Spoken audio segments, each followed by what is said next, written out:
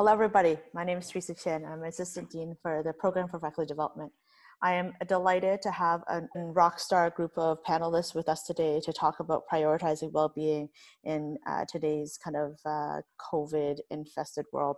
And it is something that we are thinking about in the days of the pandemic, and knowing that right now it's been quite difficult for many of our colleagues. So I'm really glad that so many of you at this point have taken the time during your busy days to tune in and participate in this. As you can see here, we are hoping for some level of interactivity, but we will be starting with a panel discussion first. So we will be starting the day with one of our colleagues, Bode. He is at the Hamilton Health Sciences. He's a pediatric psychiatrist, and he will be taking us through some of the novel programming they've developed at their site. Next, I'll be introducing Randi. Randi will be basically kind of highlighting some of the stuff that's going on at St. Joseph's Hospital and in Hamilton, and she'll be kind of taking us through what we're up to there. And then after that, we'll have Dr. Karen Saperson as well. Karen is the associate chair in the Department of Psychiatry, so she'll be highlighting what they're doing in that. And then finally, we'll have Mark Walton talking to us a little bit as a discussant about the overall thing. I will ask if Mark wants to kick us off a little bit with setting the context, and then we'll go into our panel discussions. Yeah, thanks, thanks, Teresa, and thank you for organizing this webinar. It's scheduled for an hour, but we can go longer, and I think we're looking to share and develop, augment the networks to support each other as we sort of deal with both COVID, but other aspects of faculty member wellness, and as we work in these really difficult times. So we're looking for ideas, we're looking for themes, and also to know what we can do for you. So thank you very much, Teresa.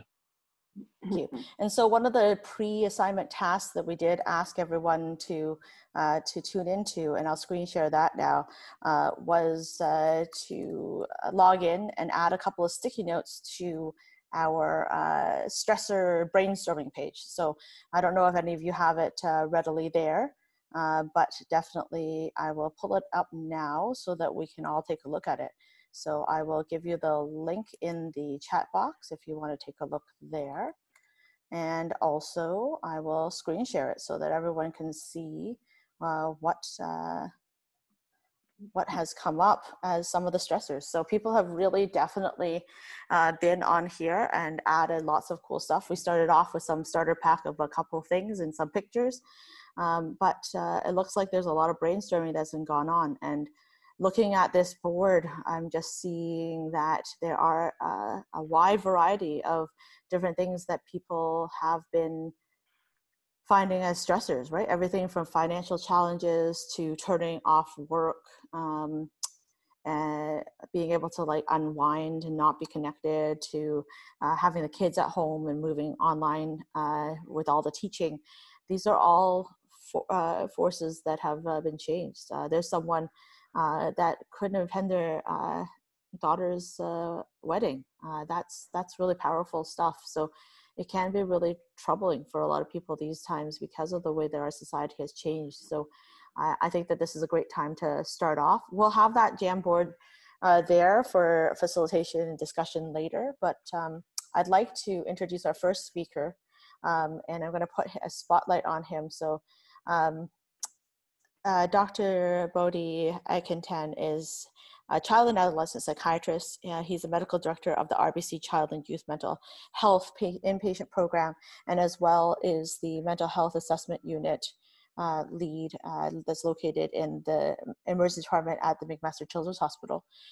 He clearly has quite an interest in mental health, being his profession, but he has bridged out to create something really novel and interesting that I wanted to make sure that he got highlighted. So I'm going to spotlight the video on him and have him tell us in his own words what he's been up to at his hospital system. Thank you, Teresa, for coming up with this idea and for moderating this event. It's a pleasure for me to be here. So Hamilton Health Sciences has developed a number of resources to support the staff and physicians across the corporation as we face this crisis. It is in recognition of the varied roles that people play and the pressure that people face, both in the context of their daily work, but also recognizing, as you can tell from the Jamboard, the toll this is taking on their personal lives and how all of these factors can impact critical decision-making, especially when these decisions are being made with time and resource limitations, as is the case for all of us. The broad range of these services extends from confidential coaching, which is coaching support for those in leadership positions, where individuals can get a 30-minute scheduled coaching session or a quick conversation at the last minute as the need arises. These sessions are offered by trained clinicians through an initiative in our organizational development program at HHS. This will be for directors, managers, and people with administrative responsibilities. In addition to this, we have a COPE line, and this COPE line has been designed to provide peer support for HHS staff across the corporation, as well as physicians. And it's designed to extend beyond this COVID-19 pandemic. We're hoping that the service support for our staff can actually outlive this current crisis. It is not expected to replace the role of therapeutic professional services. It is in recognition of the sense of isolation that many people in healthcare feel, and the value of a peer who is trained in active listening and has skills and an awareness of the system and the challenges that are being faced by that individual. And so this is supposed to provide a validating, supportive ear, and they will also have access to a plethora of resources that are available both within and outside the corporation, and they can help direct callers to the appropriate resource. So the COPE line is 43333, so 14 and 4 threes. That's 14 and 4 threes, and you can dial it from any of the HHS lines, or you can call the McMaster number 521-2100 and extension 43333. It is available 24 hours a day, 7 days a week, and calls are confidential, and the service is not open to the public. Now, as physicians' needs arises, we recognize that the need for physicians are diverse, and depending on the area of specialty, their role, their practice location. And so we consider this COPE line a first step to responding to their unique needs. As we gather more information from the callers, especially for physicians, it will help us develop a more responsive and supportive framework, meeting the needs of as many physicians as possible. We recognize the range is broad, and we may not meet everybody's needs, but the objective is to try to figure out if there are certain themes to what these needs are, and then we can better develop more specific services. In the event that these needs exceed what can be supported simply by peer support, we have been fortunate to develop relationships with St. Joseph's Hospital to facilitate access to another array of services provided in response to the identified need. Randi McCabe will speak to that in greater detail, as will Dr. Saperson. We encourage physicians to use this COPE line, and we certainly welcome feedback on its value to you. I think over the next little while, as we gather information, we'll be working on other platforms to offer support to our physician peers, recognizing that perhaps a phone line may just be one of a number of ways for people to connect with services. Virtual support groups currently running include a drop-in group for women physicians facilitated by Dr. Sabina Nagpal. It runs between, I think, from 8 p.m. on Tuesdays. And there are also other professional support groups through CAMH links for virtual chats and through the OMA, as well as a 30-minute physician, I think it's a mindfulness group that goes on every day. I believe it's from 8 p.m.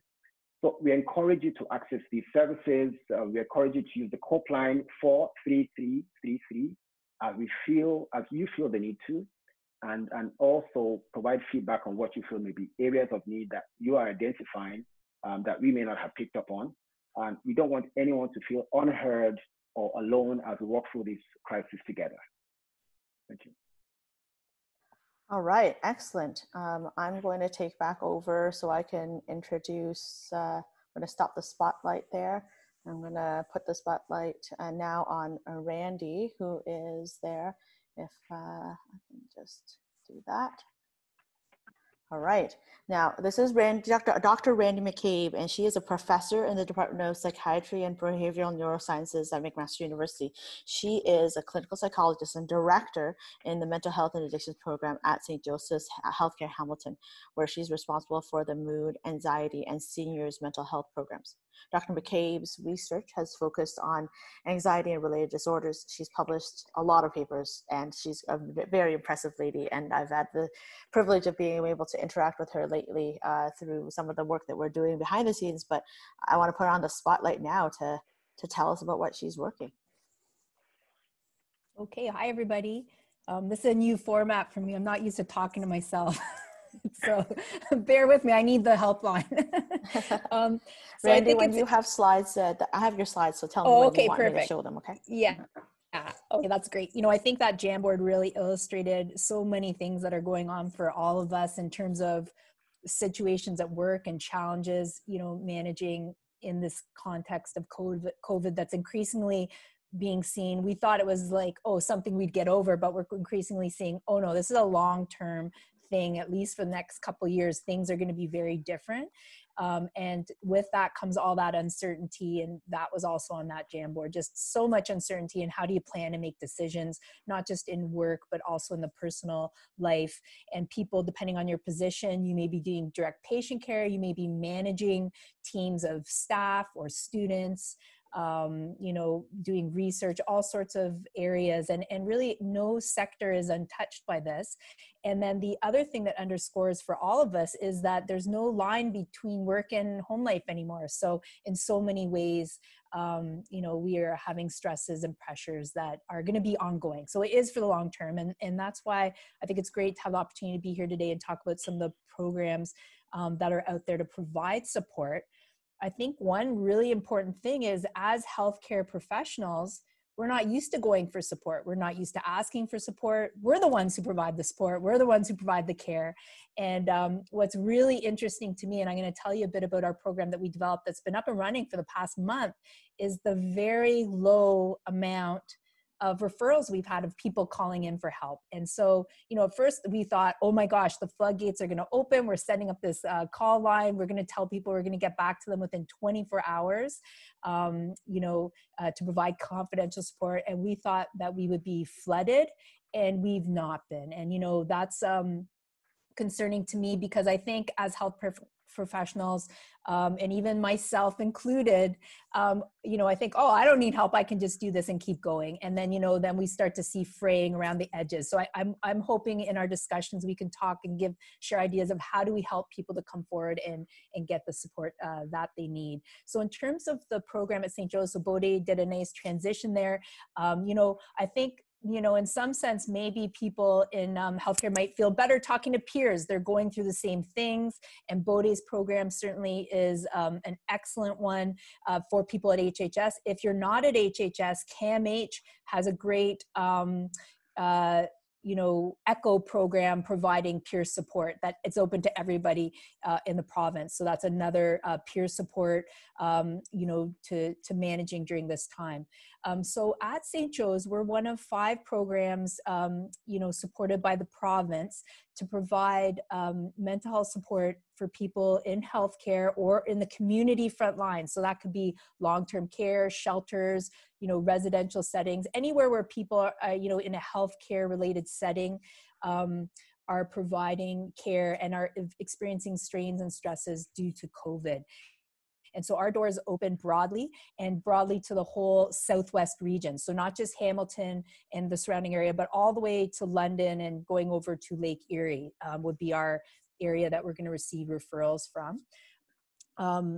So we know that with coming, you know, I think I mentioned, like, you know, that anxiety, stress, compassion fatigue, those are all normal responses, especially as we see this going, you know, into a more longer term stretch and having to figure out how to do things in the long term.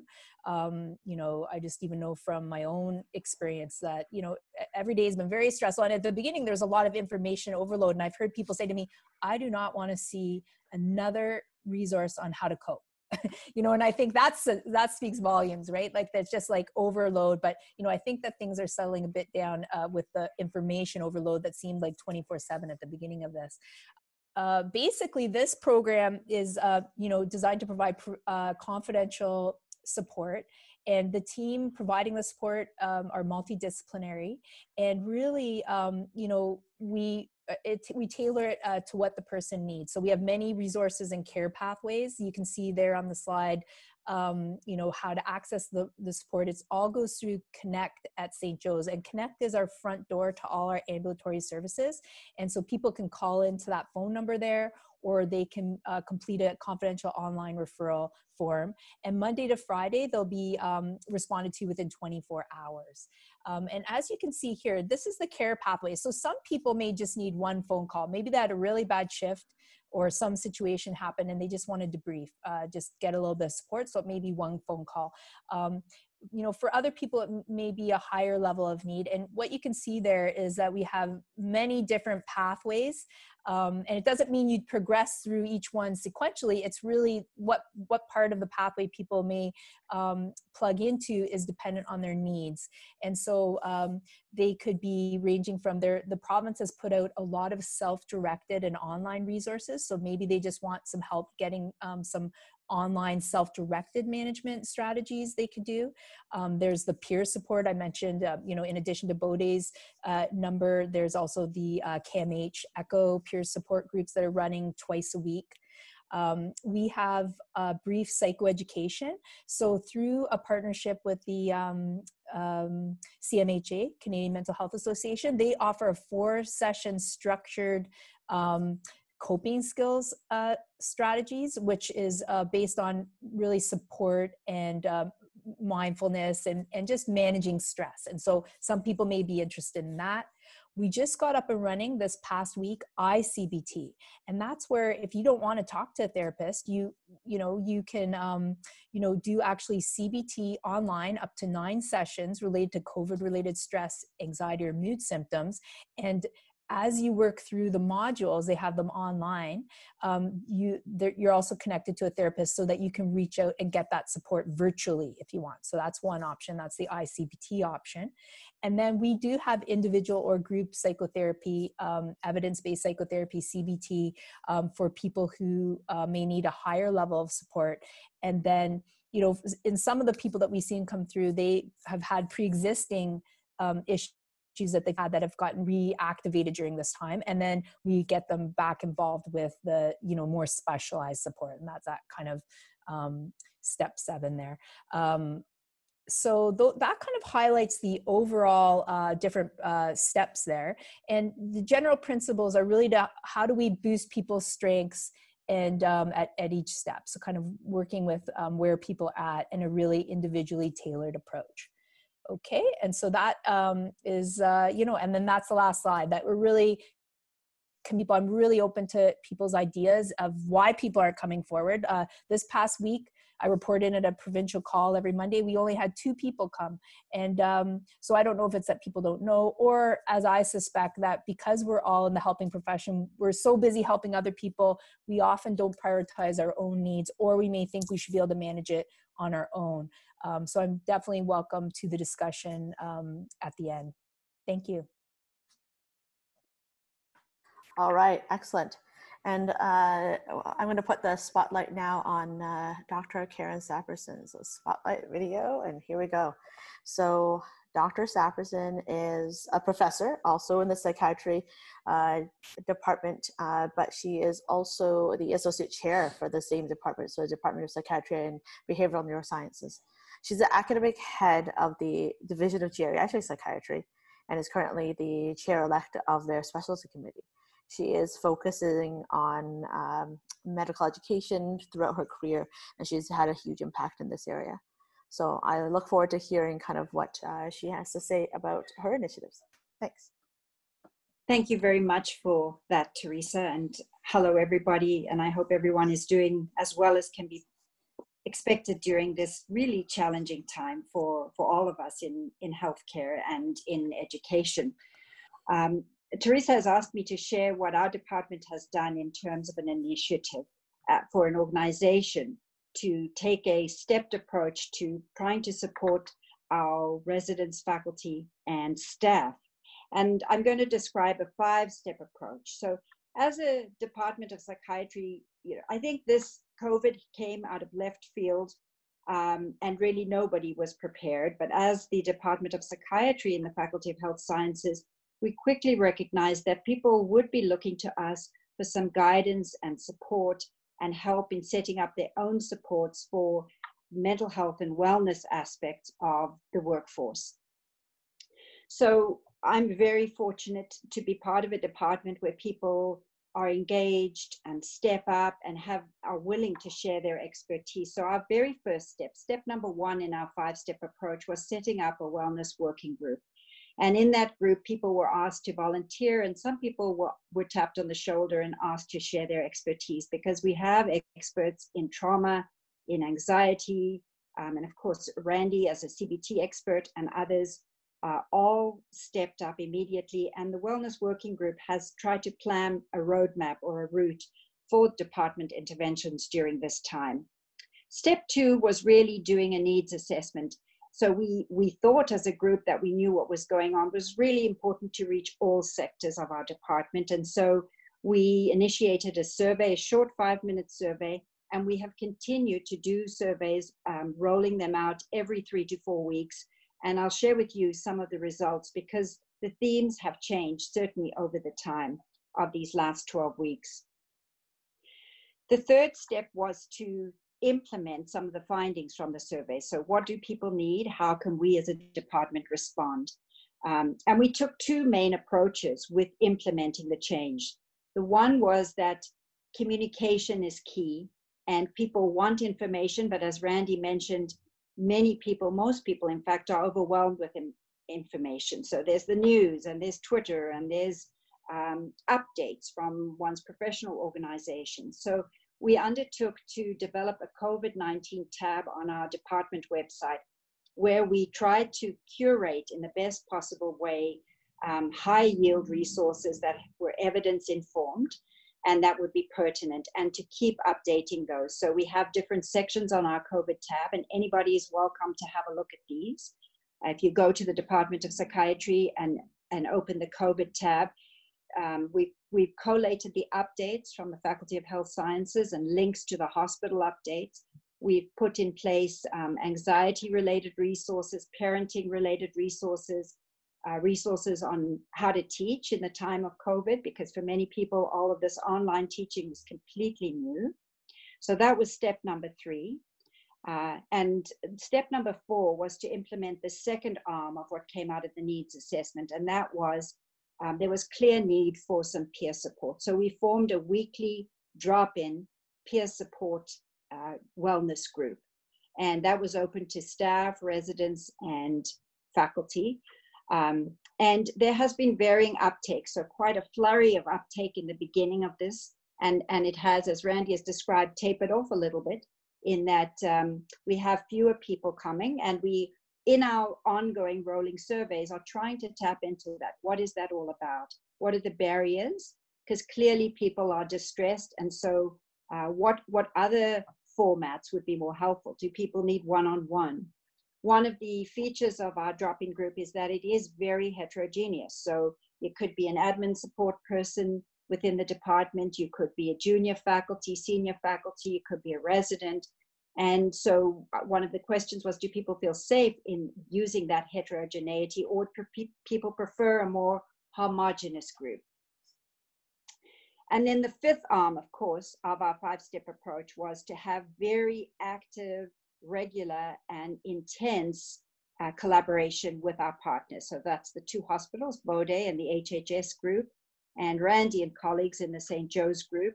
And there are members of the HHS and St. Joe's Wellness Initiatives are members of our Wellness Working Group to ensure that, and the Faculty of Health Sciences. So Mark Walton very kindly reached out, and this initiative is a result of one of those collaborations.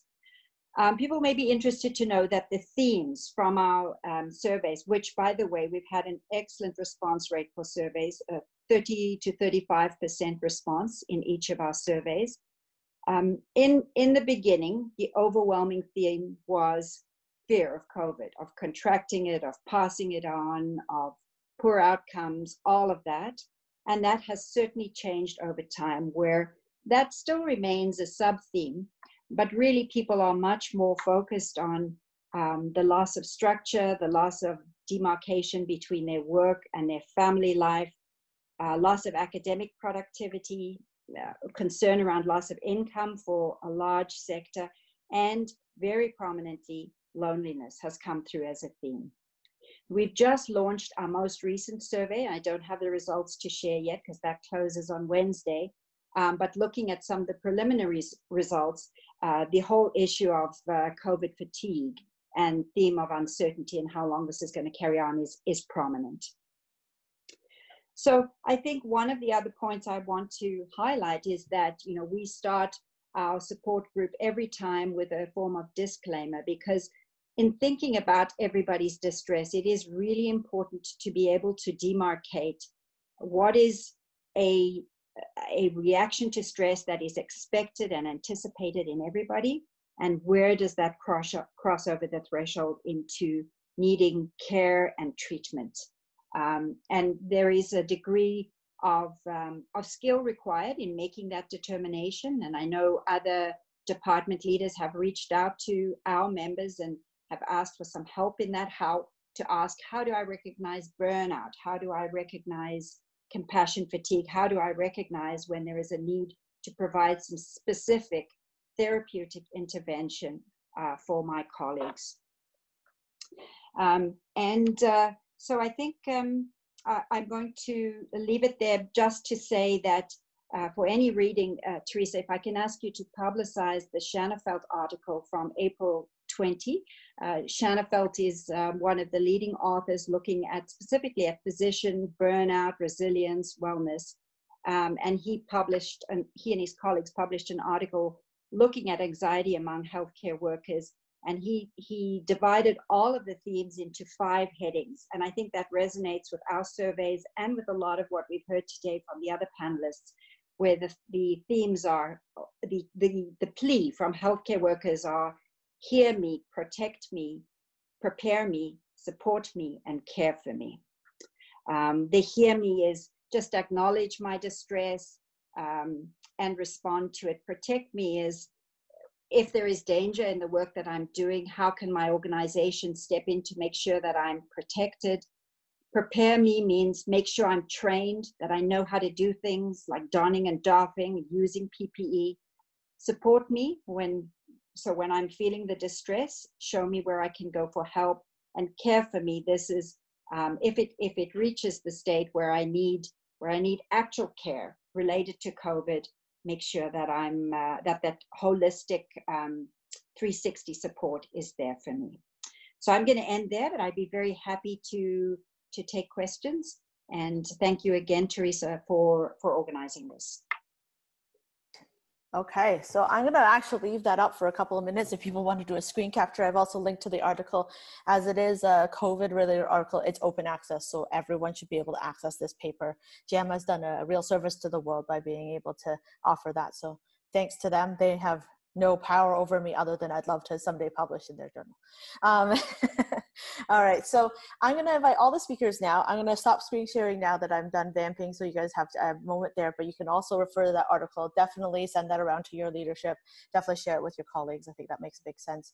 So we have everyone with their video on, so I'll probably stop the stoplight on Karen and now invite everyone to kind of have a dialogue here. Now, I noticed that there are some questions from the group around what would be services for people who are not in the Hamilton area, maybe not working directly. And so I thought, Randi, maybe you can comment.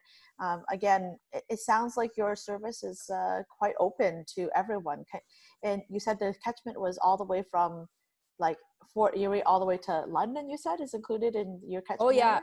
Yeah, so anywhere in southwestern Ontario. So feel free to give us a call. And I see that you put the link there, Teresa. So you can direct people there, and there's they can fill in a web page to do the self-referral, or they can call the number.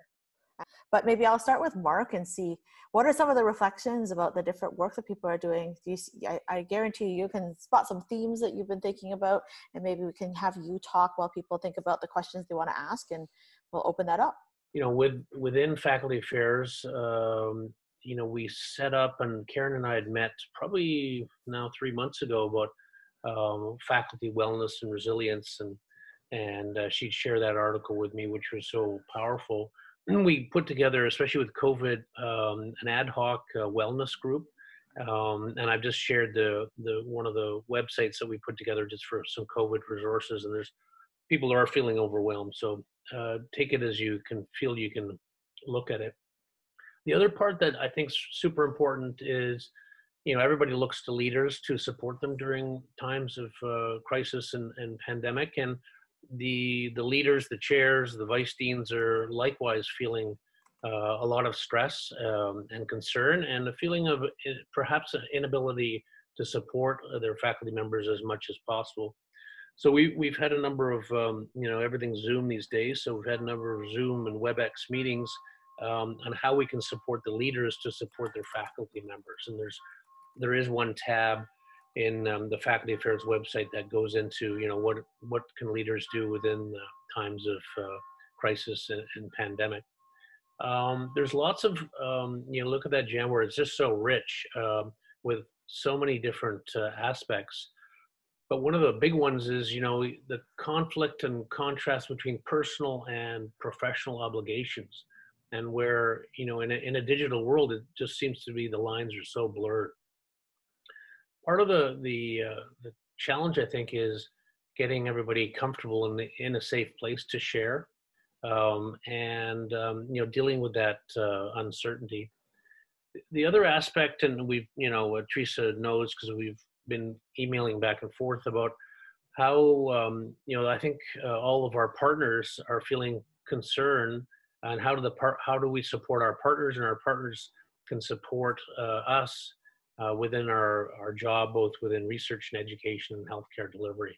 So I think that's, you know, that's a really important part of it, because I think our partners have concern for us as we do our jobs, and our partners may be also involved in healthcare. So how do we, you know, support everybody involved? I look at this as just a start. I am by far not an expert at all in this, but I think what I can do to help is to make sure we get people together and collaborate, and get the smart people in the room that really can help us with developing a safety net, if you like, people like Dr. Saperson, Dr. McCabe, Dr. Akintan, and others that are, you know, in this webinar, and just develop a feeling of a culture of support and safety. So thank you. All right, excellent. Thank you so much for sharing those thoughts. Managing triggers. Okay, so this is a great question from Linda. Thank you, Linda. What are some tips that you have for managing triggers that are surfacing from previous losses and previous situations? How might we kind of support people who might have had other mental health issues, addiction issues, other things that have come up before that might be coming about? I could jump in there, Teresa. Yeah, I think if someone's having something come up and maybe related to pre-existing things, I think not to deal with it alone. Like if you have a support network, someone you're close to that you can speak to about what you're going through and get some important insights.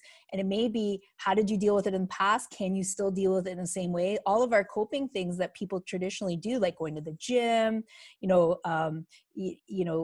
going to see people, like we can't do a lot of the things. So that's hard because, you know, and we see, you mentioned addiction, Teresa, and like drinking is up, you know what I mean? People are at home, like doing maybe unhealthy coping behaviors. So I think using the support system, but then we saw on the Jamboard, people are feeling alone and lonely, and maybe they don't have their support system. You know, they haven't been able to do those rituals of our society, like weddings, funerals, just being with people are also taken away. So that's why then I would say, call the line. If you're in doubt, call the line, whether it's the peer support line or our just you might one conversation, or there's other supports there that could help someone. Because I think if you have something pre-existing on board, then you're probably more vulnerable And we want to make sure you have a good outcome through this time and you have the support that you need, because I think a lot of times we have these supports, and I mentioned it's our own experience with our support line. People don't access it. So accessibility and maybe why do people not access it, that's a whole other conversation. But I think taking that plunge, and that's hard, is that first step to make the call or to complete the online referral. But then I think that will help you feel much better to just take that one step in that right direction. And you've done studies where people just booking an appointment to get help already feel a little bit better. So we can't score how important that is to reach out. Excellent. That's a very great point. Definitely just even reaching out and asking for help can be a huge first step for many. Karen, in your peer support stuff that you've been working on, can you tell us a little bit about what that feels and looks like? And does that help people get over that hump, do you think? Or does it maybe fend off the need to actually go further? So I think that for people who attend the peer support group, we do a check-in, and they seem to find it really helpful. But the uptake in terms, we have a department of over 400 people, and we've had numbers of around 15 or fewer people. So that is not a high percentage of uptake. And so we are trying to explore what would be more helpful. Do people simply not need this because they're coping? So we've asked that question, do you feel you're coping well? And we give a little bit of a scale. And we're trying at the same time to explore some of the barriers. And certainly some of the barriers that have emerged to date are that people don't necessarily feel safe sharing in a group. There is a stigma. And some of the literature suggests that perhaps these sorts of supports should not be run by members of one's own department. So I think that's something that we're looking at as well, that people might feel safer with a more neutral facilitator. I want to also just echo something that Mark said in talking about supports for leaders, because while Randi has spoken and Bode about also not having a lot of calls, and for us, for our support group, not being inundated as we had anticipated, the appetite for support for leaders has exceeded the capacity. So our two members of our department, Karen Roa and Sabina Nagpal, have facilitated a number of groups across campus and also for hospital leadership to help leaders, support leaders to support the people they work with. And they cannot keep up with the demand. So it seems like reaching out for help altruistically to help others, people step forward immediately and are very keen to do so. Whereas perhaps at the moment, reaching out for one's own help, there has been less uptake than before. That resonates with what I'm seeing. I think it's hard to reach out to your colleagues that you see every day and having some arm's length distance. So I think that for everyone who's not in psychiatry, the resources that Randi and Bode can offer might be good solutions. For those of you who are psychiatrists or psychologists that are working in the clinical space, and it sounds like Randi had suggested that CAMH has some resources, and there's the ECHO project as well for communities of practice that they built. And I think there are some resources out there, but definitely this panel's here to answer more questions. Any other questions from the group here? Hi, it's Peter Ellis here. I'm the division head for medical oncology. So, hi, Peter. Hi. So thanks very much. I think this has been a very good thing in terms of getting some resources. So the Cancer Centre has continued to operate on a modified sort of way, but the majority of people are still getting treatment. So unlike most ambulatory services, we've continued. We're doing a lot of telephone assessment of patients, but obviously you have to come in to get treatment. So it's modified the way we work. We're faced with issues around social distancing in clinical areas, and so there's stress on how many people are in a clinical area. That creates issues around learners. People have had to modify their clinical ways. So the focus was to ensure that the clinical work continued, and so the academic sort of output, the academic work sort of went a bit by the wayside.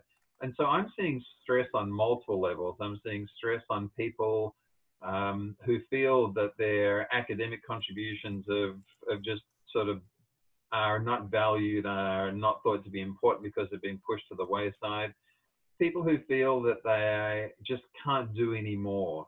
And I guess I think the list of resources is really great, but what as a leader, what can I do to just try to promote resiliency, particularly if people aren't necessarily going to take up the offers of support that exist? Yeah, that's a challenging question, and so I am thrilled that there are a bunch of experts on the line that can take that one. So thanks, Peter. I wonder about that too. I empathize with what you're saying there, because there's a lot of people that maybe you spot burnout, maybe you're diagnosing it even, and they're not looking for help. They're not willing to help. They're kind of in that pre-contemplation stage. They're not quite recognizing it themselves. Bode, you haven't had a chance to speak. I don't know if that puts you in too much of a spot, but I'm just wondering, what are your thoughts there? Well, I'll probably defer to Karen on this one, because I think that she has done a little bit of work specifically related to the question that was just asked. Karen, do you want to give it a shot? Okay, yeah, Karen, go ahead. Thank you. I'll say that there are no magic solutions, not with us, not in the literature. And so really some ideas which haven't been tested, but which our small group in our department leadership have talked about, Peter, is I think people respond to stories. And if you look at what makes people step forward pre-COVID, if you look at the Bell Let's Talk campaign, for example, that I think has done so much to reduce the stigma around mental illness and for allowing people to step forward. And what has been a big part of that campaign has had leaders or prominent people share their stories. So in our own department, instead of having department meetings where we just sort of throw information at people, at our last department meeting, we featured members of the department and asked them to share their experiences. And we've had huge attendance at our department meeting. So in real time, pre-COVID, if we had 30 people out of 400 show up for a department meeting, that was a good day. We're now having over 100 people regularly show up on Zoom. And I think stories are powerful.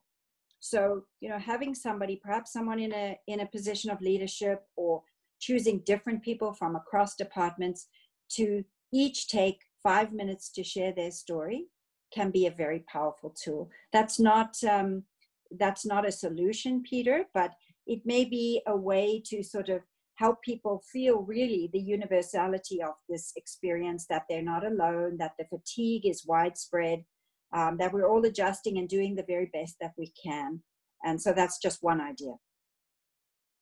Right, and I think Randi said that she would like to add, so yeah. Oh yeah, so Peter, it sounds like people are coming to you with their concerns, or you're seeing bring their concerns. The article Karen showed, that idea of being heard is so important. So like their concerns are heard and validated. So just as a leader, hearing concerns, giving a forum to bring the concerns, listen, validate, and then show that, okay, I'm not valuing, because your question that I'm feeling academic valued, really it's not that it's not valued, it's just that they're trying to protect learners and protect research participants. So research and trainees have been kind of put on hold. So how to then clarify that that's on hold, but we're working to bring those aspects back in a safe way. So, you're taking their concerns, you're validating, providing support, and that opportunity for them to air those concerns, and then showing them that you're solution focused, that as under your leadership, you're going to keep them informed with communication as to when those pieces can come back online. And maybe there are some things that will come up that are things that can be addressed in the meantime. So when people, especially in middle management or at the bottom, like the front line, feel like they're not being heard, then that really contributes to burnout, because then they're like, well, what's the point? No one's listening to me. And often at the front line, there are really important concerns that in leadership we can listen to inform the steps we take. And maybe we can be, that's the kind of communication of when things are coming down the pipeline, that if people know, oh, well, in September, we're hoping this is what it's going to look like, then they know, okay, there's light at the end of this tunnel. It's not going to go forever, this vacuum we're in. So I think that other piece of providing information in a timely way makes people feel like, okay, I've been heard and there's a plan in place. If I can just add something, Teresa, as well to what Randy has said, the other thing is to actively and deliberately monitor for burnout in your colleagues, because you know, that kind of disengaging, feeling exhausted, feeling completely drained, that once again has crossed one of those transition points, and those individuals may need some specific help in addition to what Randy has already said. If I could just add, the coaching sessions through organizational development may be a resource that would be available to you. And I think it's really great to hear that you're sharing this here, because I imagine that there are a number of other people probably in your role who may not have a forum where they can ask questions like this, or may not be aware of this webinar, or may not feel comfortable asking the questions. The coaching sessions are really helpful. They're about 30 minutes, and they might be able to get some tips on how you can support the folks that you work with. One of the things that we are considering, and I think Karen alluded to that, is wondering why we aren't getting inundated by folks calling in for support. And one of the things that we've thought about is, although it's a number of hospitals in the corporation, there is also a sense that people might value anonymity. And how do you create that? And perhaps instead of thinking just within the corporation, we can think province-wide, where you can have a infrastructure that would create some semblance of anonymity for the people who are calling in, and they might feel much more comfortable. There's a model right now that I'm understudying in the US, where they have about 1,000 physicians, psychiatrists who have signed up to be volunteers. And so you could be calling from Nebraska, and the physician who supports you is in New York. And that way you perhaps feel much more comfortable speaking. And so it's a future state, but it's certainly something that I think might speak to some of the limitations that people have in asking for help. I guess there's been a nomination by Dr. Walton that maybe there's a cool innovation that the Department of Peds has put together. Enas, are you willing to share? Sure. Thank you, Teresa, and all the panel committee. I have learned quite a bit about the resources that are available. I just want to introduce myself. My name is Enas El-Gouhary. I'm a neonatologist and a pediatrician in the Peds department. I'm also the program director for the neonatal perinatal fellowship program. I have been interested in wellness, resilience, and burnout for about now 2 years since I started my role as the program director. And we have been doing regular measurement with different tools. We started by measuring the burnout and psychological safety in our program, and comparing that to what has been published in the literature in neonatal intensive care units. We also then moved to what can we do with this information? So we invited all stakeholders in our division, including clinical manager, QI experts, myself, academic coaching chair, and chief residents to attend Institute of Health Improvement, the IHI Joy in Work course, which was a very helpful course with, we had 2 coaches to help us implement some of the projects that came about. The IHI Joy in Work has actually a white paper on how to implement joy in work, which actually talks about more the other aspect of enhancing and promoting resilience and psychological safety and decreasing burnout. I feel that most of what we talked about today is about individual resources like peer support and sort of the different sessions that people can drop in, which fantastic. I do feel also that there is, not only that I feel, but in the literature that there is the different aspect of promoting wellness in physicians, which is the institutional aspects, the systemic aspects. What Karen had talked about, that we need to remove that stigma. We need to be able to talk as physicians that, yes, we cannot do it anymore. I need to stop what I'm doing right now. I need a break. I feel depressed, I feel burnt out. We need to actually remove that stigma completely. And that requires changing the culture. being able to safely talk about it with your colleagues, with your division head, with the PEDS department, with Mark Walton, with Teresa Chen as my supervisor in the CE program. So that's really important to be able to talk about it. But when we talk about it, then we encourage residents and we train them to be able to also talk about it. Shouldn't be a stigma anymore, because that's important for wellness and for patient care. What we did then, we implemented the Joy in Work, which is has 4 steps into it. It's a systemic approach to improving wellness. It starts with the conversations, what matters to you? And you have a coach there to train you how to run these conversations. You have to establish psychological safety within your actual division, with your learners, with your colleagues, and so forth. And we started to do that. That was 2 years ago. And then you take these conversations and you run your survey and so forth. Then you prioritize the issues. We came up with 20 recommendations out of those survey, sort of things that we need to address. Then we brought it back to the residents. We implemented that with our residents. We have about 30 of them. And then with them, we prioritized the top 3 pimples in their shoes that we need to address. And then we actually developed projects that we addressed them. The main things that they had, one was they wanted to spend more family time. They wanted more autonomy in terms of scheduling. They want us to change how we schedule them, the time of handover. 2 was creating more efficiency in the work, particularly documentation. We all know EMR is a huge issue. And the documentation itself. So we developed a project about that. 3 was about making rounds shorter and handover more structured. So we started with these 3 projects and we had the assessment done afterwards. We started with the first project was the changing in the handover and the call schedule, and we ran a lot of surveys and so forth. Then we implemented that and we measured. We actually ended up improving the burnout rates as measured by, we used the tool provided from the Joy in Work course, IHI course, not the MASLAC, but it's built on the MASLAC. And we showed significant improvement. We now had completed our documentation optimization project and also the rounds.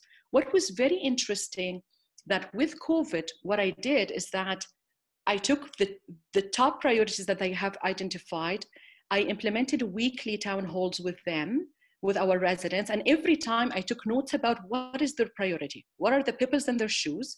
I took it back to management, tried to solve some of them and was successful in some and not successful in some, like some would take time, brought it back the following week immediately. And their sense right now, we haven't done our measurement right now, we're running that next week, but their sense of wellness is amazing. You can see that with the engagement. Like we run the town halls, initially half of them wouldn't share their video. Right now, like all the videos are like, they're open through cameras, they are sharing safely, they talk about their concerns completely in a safe way, and they feel otherwise well, because they feel that they are heard. They feel that we prioritize their wellness, we prioritize their learning. We talk transparently about what are the limitations that we have. Like they are very affected by that there are no electives outside and so forth. And I talk about this openly. And like, how can we adjust this? So what I'm trying to say is that all these resources are extremely important, but everybody's overwhelmed by the resources and overwhelmed by the work. And how can we, at a systemic level, institutional level, leadership development, how can we enhance and support the resources that are provided on an individual level? Okay, so thank you so much for sharing all the resources. All right, thank you so much. So I'm just going to wrap this up right now, but we can hang around for another half hour. The Zoom link's not going to end, but I wanted to make sure that all our panelists are still here. I wanted to have everyone do me a favor. I'm going to have everyone turn on their video, turn on their audio, and we're just going to actually do a round of applause. This is something that a lot of speakers no longer have access to, so you can humor me for a couple of seconds. I usually ask everyone to do that just at the end as part of a ritual that we're trying to create. So at the very least, your audio on if you can. So unmute and join me in a round of applause. Thank you so much to everyone for sharing, and our guest speakers, and also our surprise speakers, the ones that didn't know they were going to be speaking and talking today. Thank you so much for stepping up.